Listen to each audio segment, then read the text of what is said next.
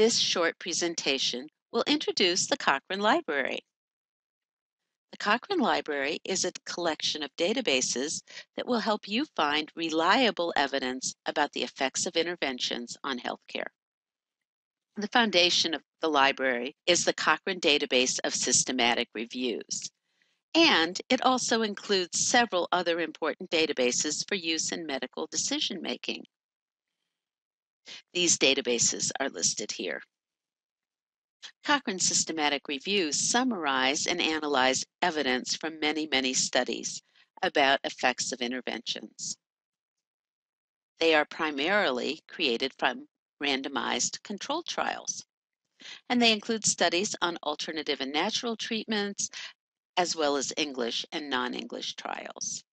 There are over 6,000 reviews and protocols included in the database. And there's a strict protocol for what is included in Cochrane Systematic Reviews and how they are written. These are examples of interventions in prevention, and you'll notice across disciplines. In therapy, both pharmaceuticals and surgical interventions are included, and also rehabilitation interventions. There are reviews on psychosocial interventions, on alternative and natural treatments, and on interventions used in practice or by healthcare systems. When you search the Cochrane Library for Systematic Reviews, you will also retrieve results for all the databases included. Where do you find Cochrane Systematic Reviews?